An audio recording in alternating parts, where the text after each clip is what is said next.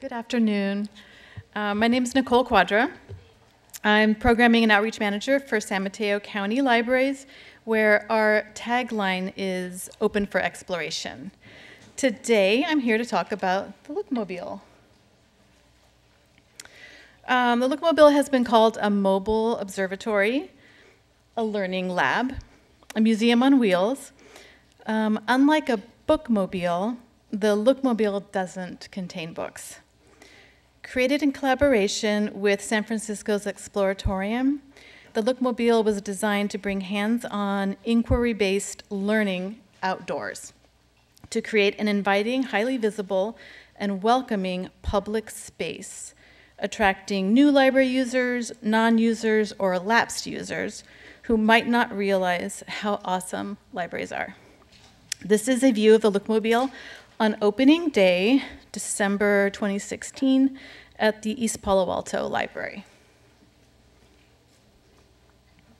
One of our library's strategic goals is to cultivate an active presence in our communities and create spaces that support discovery, enrich lives, and uplift the community. The Lookmobile offers tools and activities for seeing the world from different points of view. It was designed to encourage people to linger, to take a closer look, to experiment, create, and reflect upon the world around them. This is a view of the interior of the Lookmobile, and it really is quite pretty. The Lookmobile consists of 6 core interactive experiences, all designed to encourage open-ended discovery, includes tools and activities for seeing the world from different points of view.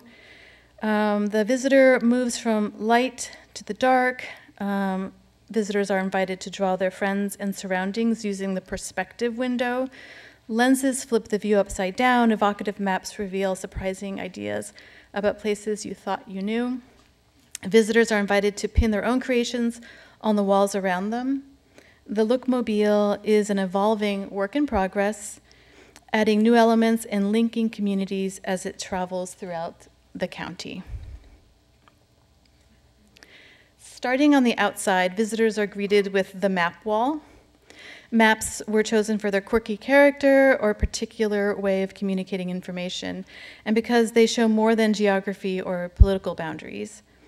We want to show that maps also represent values, different points of view, different perspectives. And I just want to point out, I don't know if there are any fans in the room, but I believe that is a Settlers of Catan game board. Missing a map of Westeros, though. So we're going to have to, so these maps can be swapped out and changed, so I think that'll be in one of the next installations. Okay. Visitors are then invited to make their own maps, drawing what is familiar and has personal significance for them. Visitors are encouraged to express their unique perspective on the environment and their place in it.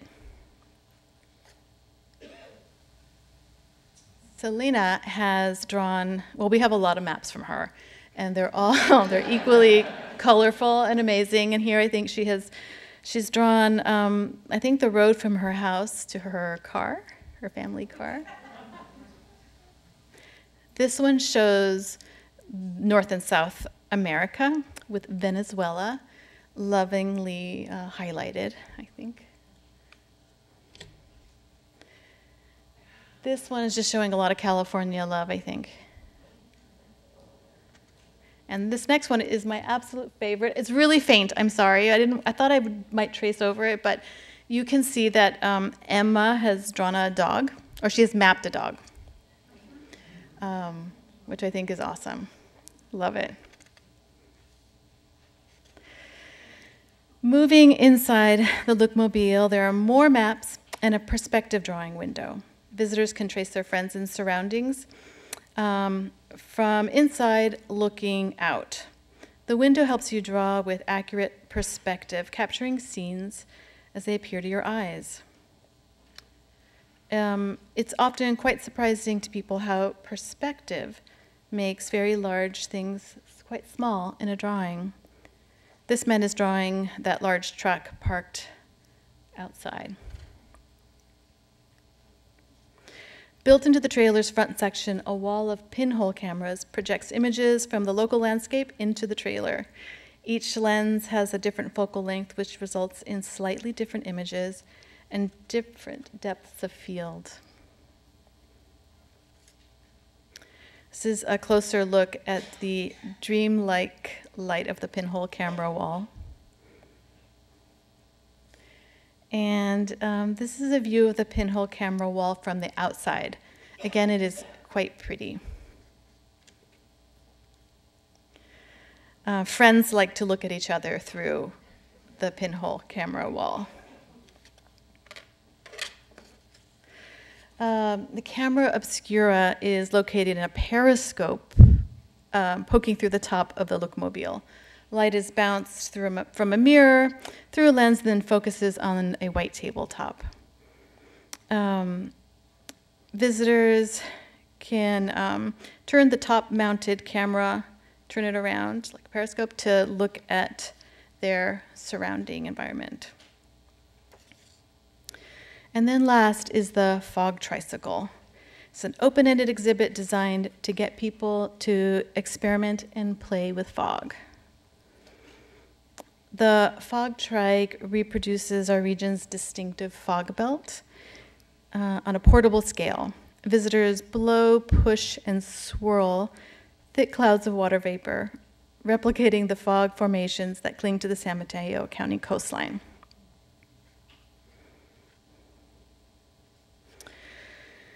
So I'm going to wrap up with a few slides that show how we have used the Lookmobile to cultivate an active presence in our communities in our outreach.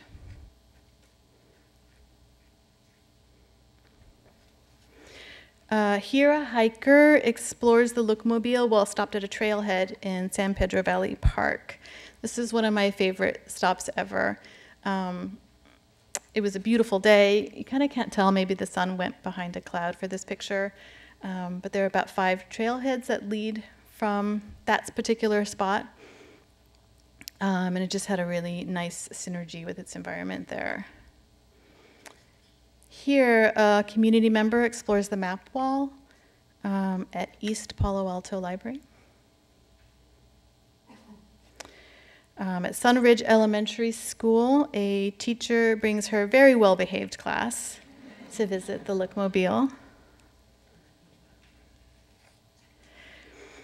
A class of middle schoolers visits the Lookmobile at Valomar School in Pacifica. And here those Valomar students work on their maps. So these young people are at the San Mateo County Fair, and it looks like they're collaborating on a map. And this is another group at the county fair last summer. This is the fog trike at the county fair. And I really like this picture. These are young scholars from our Big Lift Inspiring Summers summer camp, checking out how fog is made with the fog tricycle. The Lookmobile visited all of our camp locations this summer. And then here, I'm going to attempt to play. Yay. Just a young child playing in fog.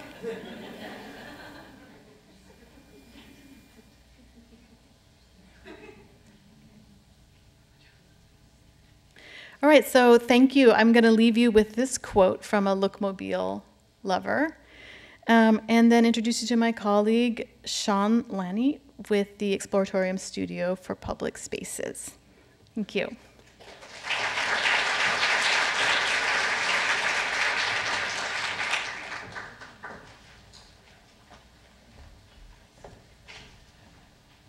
I love that video.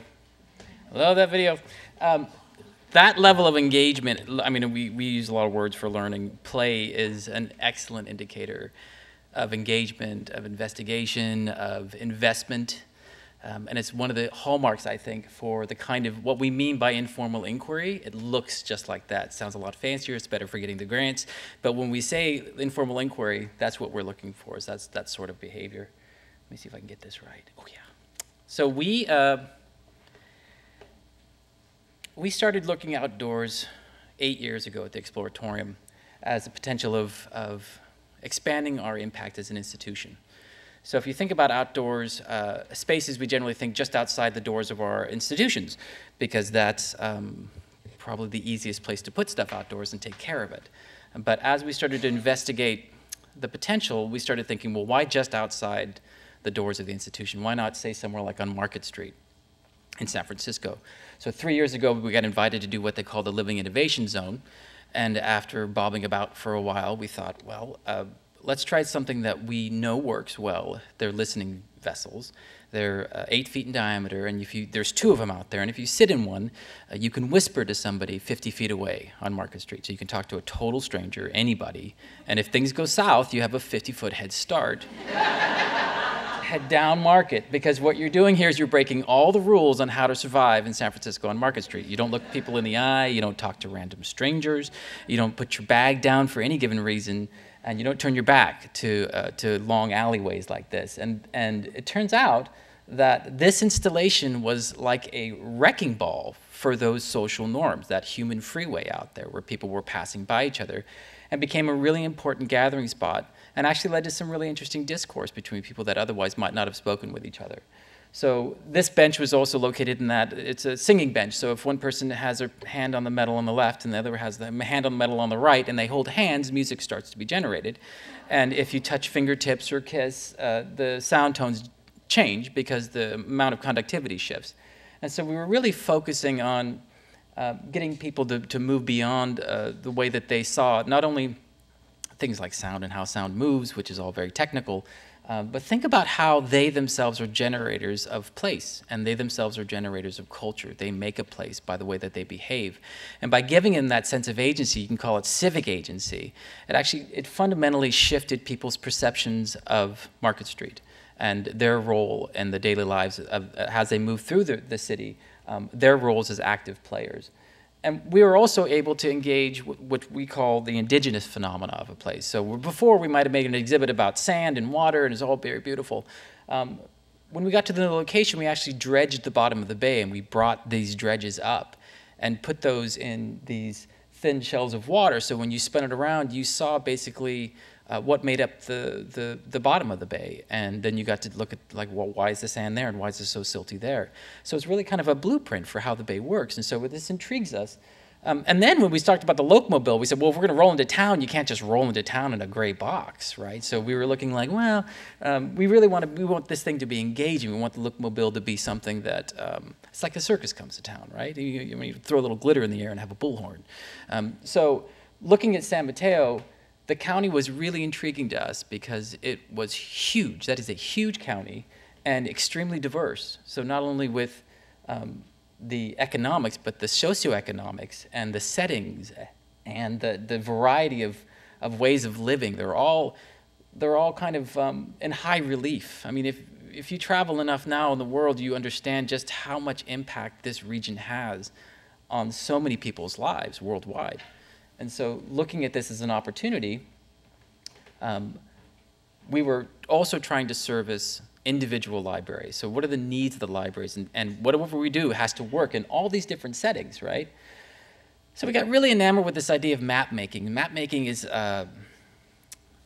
you saw those drawings, right? I mean, you can actually give a little bit of yourself when you make a map. And you don't have to make a map, and we wanted to make sure that the maps weren't seen as purely geological or geographical. And maps are about power, too. Whoever draws the map are setting lines and setting rules. And so in some ways, by drawing a map or making a map, you're saying, this is my family. This is what my daily commute looks like. This is how I see my home and my place. And this is who I am. That's what that map-making exercise is about. So again, we get back to that sense of agency, that sense of making is important. And we were inspired by a lot of weird things. Looking through for ideas, if you're going to look at the landscape, changing your view or perspective or framing is often an excellent way to reconsider what you think you already know about where you are and who you are and how you fit in. And so we went through a number of different ideas and permutations. Things might unfold, things might zigzag or accordion. One of the big problems we had, or the challenges we had, was ADA accessibility. So trailers are fantastic if you can get up into the trailer. So we found a trailer that actually squats down to the ground. And they make these for really expensive car toys that go up to Sonoma and race around in tracks and can't lift more than a couple inches off the ground. But the nice thing about these is it allowed us to have full access without having to do something like this, which is a ramp. So this is an early sketch. And so as the idea evolved, this whole idea of something that was accessible, that had different compartments associated with it, so the dark end with the camera obscura and the pinhole camera, back to the more active map making, to the perspective window, which got you kind of out of the cerebral into the actual observing, matured into an increasingly dynamic design. And then, you know, it was funny, I was telling her before, this didn't start, like we didn't go to San Mateo County Library and say, hey, we really want to build a trailer. They actually approached us looking at outdoor public spaces as additions to libraries.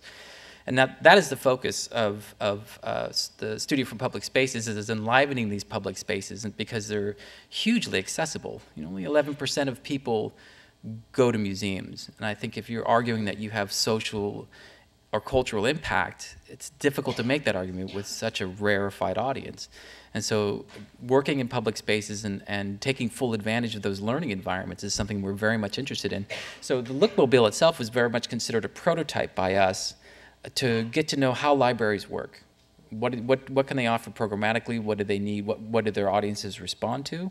And by having a platform to drag around, we actually had a rolling archive. So when people made maps, those maps get stored or they get displayed, and you get a little bit of where that trailer's been left behind as evidence of what really makes up these counties.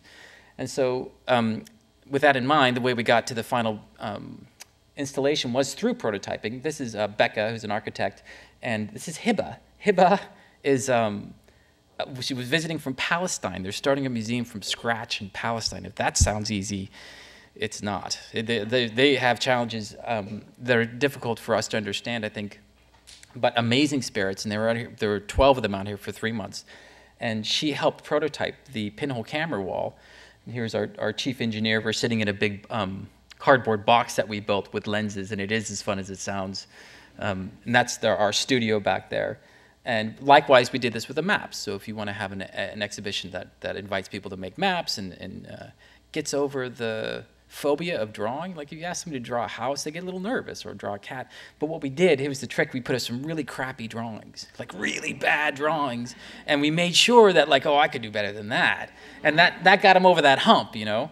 And it also, I think, it got people thinking differently about what it was that they were mapping, not only like how do I get to school or where does my best friend live, but this is a map of my heart, it says. So it's my grandma, my grandpa, my wife, there's music involved, mom and the brothers. This is a map of how they live and where they live. And I thought that was really sweet and telling that people were willing to kind of share when you asked them in the right way and you gave them a tool to express themselves, who they were and how they thought that they fit in the world. So the Lookmobile, not complete. I don't consider it complete. It's only been out there for a year. We're learning a lot about the functionality of it and what kind of care it takes. I think the potential of combining moves like this with outdoor public spaces and libraries that are taking advantage of their immediate parks. Many, libraries have an incredible set of assets. And if their locations are amendable to having those outdoor spaces be part of their ongoing programming, I think that would be a bold move because it takes commitment. But from what we've seen and experienced over the last 4 years at the Exploratorium, we know that the learning outcomes and potentials are far broader when you're in context of people's, what they consider their kind of normal day-to-day lives.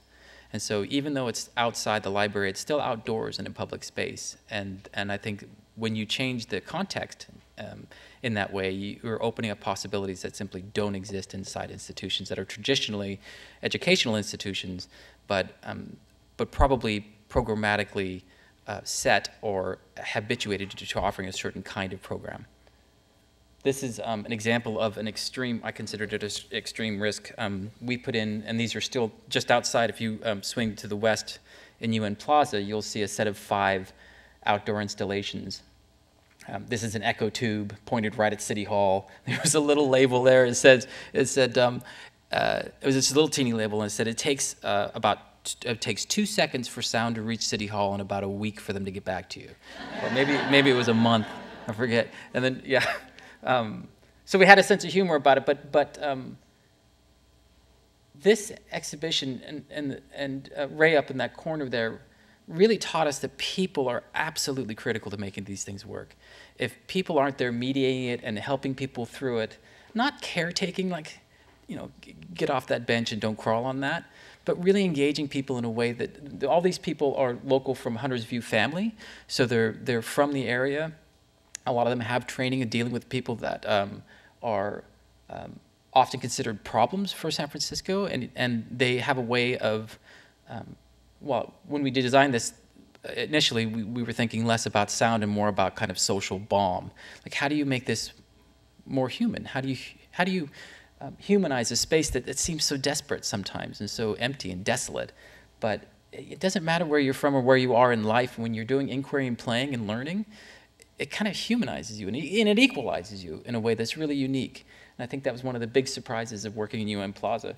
And also the idea of building, I'm right on the last slide, for open-endedness is really important. So she came along with her violin and started playing, and I thought that was wonderful because we didn't build it for violin players, but we didn't build it for not violin players. So I think keeping that, the opportunity and just the pure potential open to your users to decide how they want to use and what they want to do, how they want to use the work is really an important part of making these places work. Okay, did I have a thank you at the end? Oh, there it is.